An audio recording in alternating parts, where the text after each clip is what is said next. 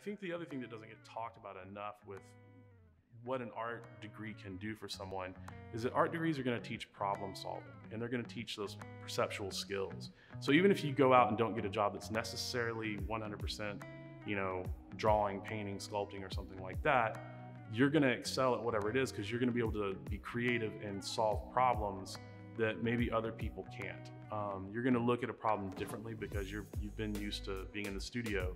So it helps in almost every field to be able to do what we do. The faculty are practicing what they preach. And that for me was the number one thing, is that the instructors here are making work, they're exhibiting work. They're out in the community. They're not just showing up, teaching their class, and then going home and not doing any kind of art making. And to me, that's far above many of the other reasons why you might want to do it. Is just they're working artists, and you want to be around working artists. Hi, I'm Robert Bean, and I am an instructor of figure drawing.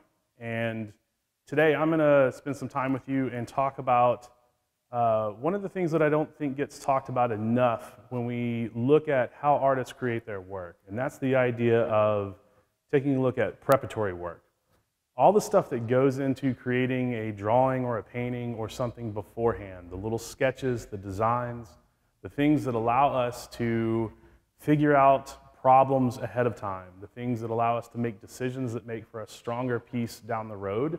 And there are a lot of things that we can use as an artist, tools that we have, to work through this process. So I want to talk about some of those with you today. I'm going to demo a little bit. I'm going to show you some examples based on the skeleton we have here in the background and show how composition kind of works with these tools. But if at any time during this process you have a question, something you don't understand, please put it in the chat, and I will try to answer it as fast as I can and make sure that you're not lost in what I'm talking about and have a good understanding of what's going on. So when we talk about creating a piece of work, a lot of people think that you just sit down and simply draw what's in front of you. And while that is one aspect to art, it's responsive drawing. I simply sit down, take a look at what's in front of me and try to draw it. There's also the idea of composing pieces. How do I create a really finished piece, a polished piece, something that maybe has a complicated composition? It's rare to just sit down and get that right the first time out. And if you've ever tried to draw or paint before and you've run into that problem where you're 6 hours into a painting and you realize you've really screwed up the composition or something else, then a lot of the things that I'm going to go over today I think will be a big help for you in solving some of those problems before they happen on the final piece you create. So there are 4 things that I tend to use as an artist in this preparatory approach. And the first is what we call a thumbnail sketch. And a thumbnail sketch is essentially a very small, almost abstract sketch that allows me to see the composition very quickly. It has very little in the way of detail. I'm probably not putting any kind of light and shadow or anything like that into it. I simply want to know where elements are going to be placed on the image plane. And thumbnails are great because I can create a whole lot of them on one sheet of paper and start looking at different compositions until I find one that I think is the strongest, that's going to make the best work. Once I've done that, I might use what I call a rough. And a rough sketch is one that's going to take one of those designs from the thumbnail sketch, and it's going to end up it's going to expand it, make it a little bit bigger, and it's going to start to put some of those other things in there, some of the details, to make sure that that design works at a bigger level. Thumbnails are so small that sometimes you see them at that small scale and they look great, but when you blow them up, they don't look so good. So having that second stage of a rough that allows you to go in and say, hey, this still looks good when it's bigger, is a big help for me as an artist. The other 2 things that I might use would be a color study or a value study. Both of these allow me to go in and check what I'm planning to do with the work in terms of color balance, making sure that I have a harmony or something like that in place that would allow me to create a pleasing image, or perhaps create something that's more jarring depending on what I want to create with the work I'm looking at. And the value study maps all my light and shadow. It allows me to see where contrasts might approach or where they're going to appear, and how that affects the composition overall. So if I use all four of these things in conjunction with each other, by the time I get to the canvas that I'm going to paint, or I get to the piece of paper where I'm going to do the final drawing, I've probably got a good roadmap for what it is I'm trying to do, and I've probably solved a lot of problems, which means that the final piece doesn't have as many mistakes. I'm not making as many corrections on it, and it comes across as a much more solid and in-depth kind of piece. It's going to feel like it was done exactly the way it was supposed to, and it makes it look like everything was intentional, which is what I want to happen in the piece of art. So what we're going to do today is we're going to start with the thumbnail, and I'm going to show you how that process works, and then we're going to take a look at the rough. I'm not going to do a color study or a value study. That's a little bit too much for today, but when we look at the thumbnail and the rough, I think you're going to get an idea of how this process starts and works, and it'll probably end up being something that'll help you a lot in the studio when you're working. So a thumbnail is essentially going to be often a single page of multiple drawn frames. Now, the thing you have to remember with a thumbnail sketch is you want to keep it within the ratio of the final piece. What I mean by this is, if my final piece is going to be a square, then my thumbnail also needs to be a square of the approximate same size. The problem is, if I don't make them the exact same kind of ratio, then the smaller square will distort when I try to put it on the final piece. So if I were to do a thumbnail in a rectangle like this, and then I wanted the final piece to be in this square, notice how the rectangle only takes up this much of that square. So I've got a problem. I'm either going to expand the image to fit the two sides, in which then it's distorting, or I put it in the middle and I have to figure out what to do with those two spaces on the edges. So when I look at doing a thumbnail, I want to make sure that ratio fits. Now, when I do thumbnails, I tend to do thumbnails that have many, many rectangles on a page.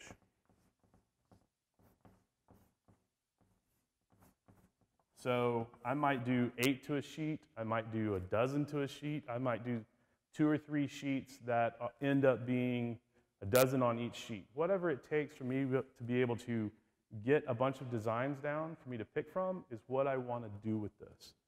So let's take a look at the skeleton, and we're going to kind of go through this process so you can see how it works. When I look at the skeleton over there, I can see the skeleton itself, and I can see everything in the space around it and behind it. So when I look at the skeleton, I can actually see the images on the wall behind it, which create kind of squares or rectangles. I can see the gray of the wall. So I've got all this stuff kind of happening. So what I want to do is I want to look at the subject, the skeleton, and I want to start to create small, almost abstract sketches that fit within these boxes. So from here, I might decide that I want to do a close-up of the skull. So I'm going to draw very quickly just a simple kind of circle, and then maybe a couple of small rectangles that represent kind of the clavicle and then the rib cage below it. And then I see from this angle that I have a drawing behind it that basically frames the skull with a rectangle like so. So you can see that this is a really simple, flat, abstract design, but it tells me where everything goes. When I look at it, I know that this is the skull right here, this is the rib cage, and that's that drawing in the background. And it's telling me that I basically have element A, B, and C creating a strong compositional triangle that'll work with this design. But that's just one of all of these. So I might decide that I'm going to try again but I want to move over and put the clavicle on this side, drop the arm bone down, see the rib cage over here, and the skull here, and then I see a little bit of one of those pieces of paper back here. Also, when you're thinking of these designs, these thumbnails, you want to also be thinking in terms of not just kind of the same depth. Think of it like a camera. Am I zooming in? Am I zooming out? So I was kind of zoomed in on these two. So maybe now I'm going to zoom out a little bit. And on this one, the skeleton will actually be much, much smaller. And I'll see much more of the background happening in that composition. And then I might decide that I'm going to, on the next one, I'm going to put the skeleton up high in the corner, but still kind of zoomed out. And just see a little bit of that drawing there, and then there's a table in the background that I can see from my angle. See how this process works? By going through these different steps, if I were to draw the skeleton on a large sheet of paper like this, I've created that same kind of ratio rectangle, and then I'm going in and putting these different designs in each one of these. By doing this, I give myself options as the artist. I don't have to just take the first thing that I sit down and do. I can pick through these and say, I like this one over this one. This one's maybe stronger than another one. And that is a good thing for me because it means I'm not going to waste a lot of time with expensive art materials. A lot of time in the studio working on a piece that's not going to work the way I thought it was going to work. And I'm not going to have to make a lot of corrections or paint over something or draw something out and all that. I'm going to solve some of those problems here. So when I put these thumbnails down like this, it's allowing me to see all the different options I have with what I'm looking at over here. Let's take a look at the skeleton. I'm going to kind of move over and take a look at this. When we look at the skeleton here and the way it's kind of framed, this is one of those things where I have to think when I'm looking at the rectangle, where am I cutting off the skeleton? Am I cutting it off here where this would be the top of the page and this would be the side of the page? Am I cutting it off here? Am I moving out where I see this much or is it this much? Where am I zooming in? Where am I zooming out? I have to be able to see that visually. And if I can see that, then I can put it on the paper and come up with that composition. And when I see all of the skeleton, I'm also seeing all the things that are happening behind it too, which also fit within that. So if I'm kind of cropping the skeleton here, I'm probably seeing a couple of these drawings in the background, which are going to put rectangular shapes in that space around the skeleton. So you can use something like a viewfinder, which is basically, you can even make one out of cardboard or mat board or something, where you simply cut a rectangle or a square out of it and you hold it up in front of your eye and you look through it just like you would look through a camera, and it would show you the framing around the skeleton. You can turn it to fit what you're trying to do with the paper that you're working on. Once I've gone through this process and I've found a bunch of different ways that I want to try to draw this guy, then I'm going to move to that other stage of trying to do something like a rough. So let's talk about that for a second. Yeah, what's the question? Do artists who work in other medium use this type of format too, or is it only artists who draw? No, it's artists in a lot of different media will use this. That's a good question. So artists that draw will use it, painters will use it, even designers will use it a lot. In fact, that's actually where I kind of learned it, was actually through design. Like graphic design and stuff like that. They'll take the time to plan out their designs and look at the way it's going to look in the format that they're doing. So when I take a look at what I'm doing with these thumbnails, you don't have to be an artist that just works in charcoal and draws the figure. This can be used with oil painting, with acrylic painting. It can be used with watercolors. It can be used with almost anything 2D. I'm I'm not sure that the 3D artists use it quite as much. I think they have a different kind of approach to what they do. But in the 2D format, thumbnails really is great for that idea of composition. Okay. When we go to the rough, what I'm going to do is I have to make a decision which of these works for me. So I take a look at these and I say, I really like number 3. This is the one that, to me, is the most interesting composition of the ones that I've thumbnailed out. So that's the one I want to work with. When I move it to that rough stage, what I'm doing is I'm trying to take this small sketch and I'm trying to blow it up. Not as big as the final piece, but I want to blow it up bigger. The reason I want to do that is that at this small stage, this looks good.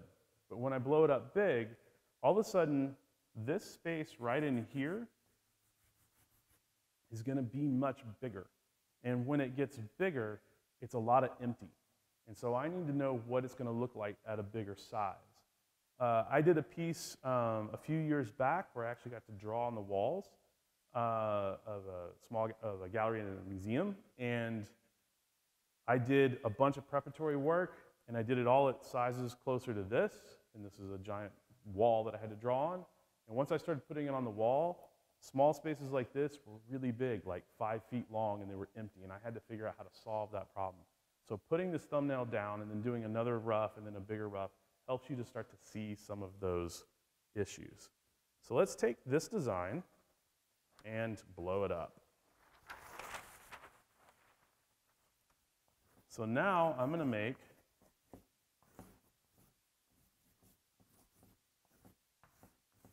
a much bigger rectangle, but still trying to keep in that same ratio.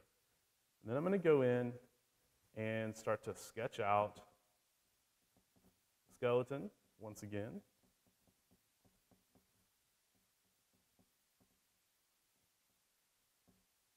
And I'm going to see those drawings that are behind. See how they kind of fit on the wall. There's actually a little one that I missed. Okay, so now I've got those same kind of abstract shapes, those same abstract elements put down within a much larger rough. But at this point, I can start to put some details in. I can actually decide that I'm going to give the skeleton some features so that it starts to look a little bit more like a skeleton. I can go in and start to put in some of those like individual vertebrae, some of the other bones. And I can start to put, if I want to, I could combine that value study with a rough a little bit too. So I could come in and say, you know what? I see this kind of gray happening in this space. So I'm going to go ahead and draw some of that in and see how this looks when I've got the bright white of the drawings and the darker gray of the space kind of behind the skeleton.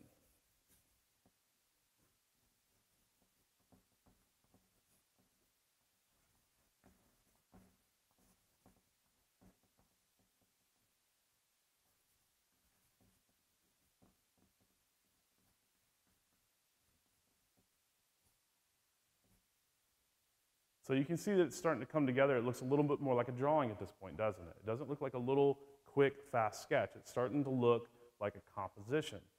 And this is what I want to come out of this. Now, as an artist, when I work, one of the things I like to do at this point is make notes. That's what sketchbooks are for. That's what these preparatory works are for. So I might come in and start to actually literally write a note and say that, you know, make the bones brighter or something. I might say that I need to create a gradient of tone in this section. What I mean by that is I want it to be really dark and get brighter as it comes down so that it makes this look a little more atmospheric.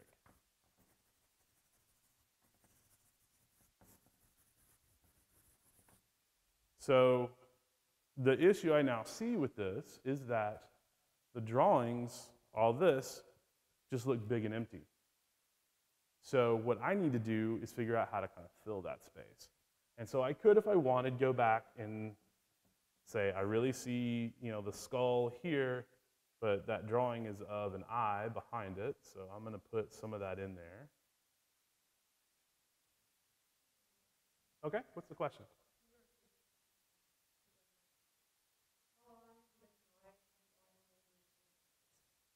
The question is, how long have I been drawing, and have I always wanted to be an artist? I can't actually ever remember not drawing. I've been drawing since I was a little kid. I fell in love with it at an early age, and I actually knew, I always loved drawing, but I knew that I wanted to be an artist around 8 or 9 years old when I discovered comic books. And I realized, oh, someone actually makes a living at this. And I really liked comics, and I loved the way the panels worked and the drawings. And so to me, that was what got me going into art. And then I ended up growing into a fine artist out of that and having exhibitions of my work and all that. So yeah, I knew early on and wanted to be an artist as long as I can, almost as long as I can remember. Not to say you can't find that passion later. Everyone comes to it at their own kind of pace, their own time. Good question. So once I get into doing this and I start to see that I've got these other elements that I want to put in from the drawings kind of in the background, and I can kind of see what's happening back here. One of the problems I'm starting to notice with this is that even with these drawings put in here, there's a lot of white space in contrast to like the gray or this kind of tone that I'm doing here. And so if I'm going to continue to put this kind of heavy dark here, I probably need to figure out a way to make the skeleton pop forward, because that's really what I want to be the subject, right? Which means I probably need to put some kind of value across the drawings in the background as well, so that the skeleton starts to really appear in relation to that background.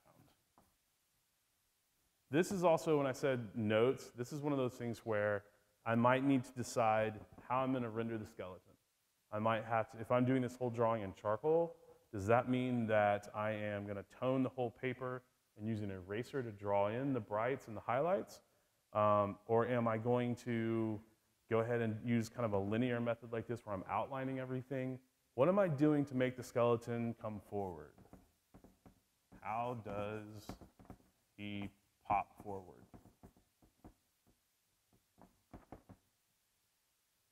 If I can't answer some of the questions at this stage, then I might need to rethink what I'm doing.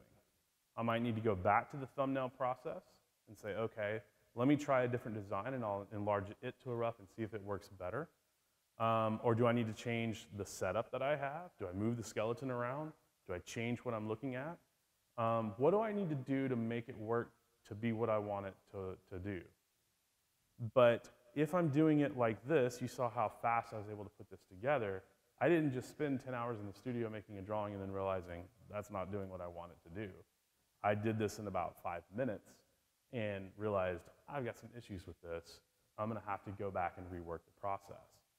And one of the great things about using thumbnails and roughs and these preparatory works is that you can take them and look at them as a whole. I can sit down, if I do a dozen roughs and 24 thumbnails, I can sit down and look at all of them together. And what I'll often see when I do that is that, oh, hey, I really, really like the way this aspect looks. I really like the top part. I like the way I'm doing the drawings on that darker wall. I don't like what the skeleton's doing right now. But maybe in the third or fourth rough I do after this, I do like what the skeleton's doing. Then I can go back and say, let's compare and contrast these. Let's take a look at them and see, can I take this element from this one over here and move it into this drawing with these?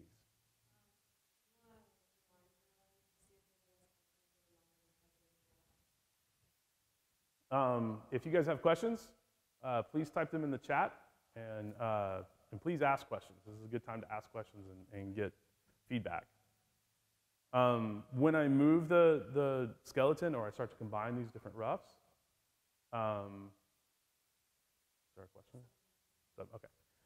When I start to combine these roughs, I might come up with a piece that ends up being more like what I want it to be. I can work the process, and that process helps me solve things.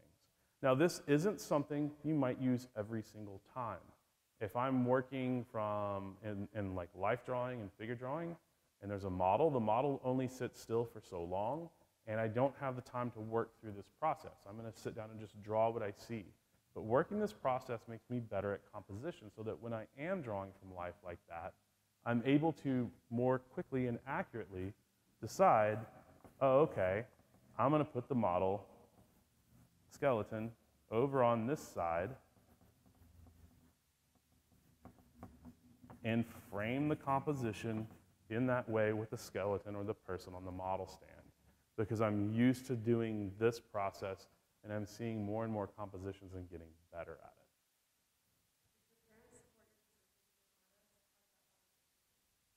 The question is, did my parents support my decision to be an artist, and how did that conversation go? My parents were very supportive when I was young, getting me into art classes, and kind of being understanding with that I had a passion for this. When I got to graduating high school and going to college, it was a little bit different. I ran a little bit into that bias of, well, now you've got to go get a real degree and a real job and a little bit of that, but I stuck with it, and I have a career as an artist. So it wasn't that they didn't support me. It's that they wanted to make sure I was, I had a future in front of me, and they didn't quite understand, I think, how art could be that. But they're very supportive now. They understand it. I think sometimes you have to be kind of stubborn in this career. You have to say, this is what I want, I'm going to make it happen, and you have to be a self-starter. That's another thing. As an artist, no one's going to tell you to get up and go in the studio and make your work. You've got to do it. So that's what you want to end up doing, is develop that kind of self-discipline to do this. When we take a look at how the rough works, I can then take something like this, and I could put color into it. So I could copy this over and over, and it doesn't have to be exactly the same every time, but I could copy this, and then I could basically decide that this would be value, and this would be color. So I could go in and start to put, shadows on this and look at how the values are going to create a change. And then on this one, I might make this like a bright red or something, and just see how the color harmony kind of works. But each of these together starts to give me an idea of where I'm going with the final piece. And that's what I want to end up being able to create, is a solid, competent, well put together image. And I want to solve all my problems using these preparatory works before I get to the final canvas or piece of paper. Does anyone have any last minute questions on that? I do not have a YouTube channel yet.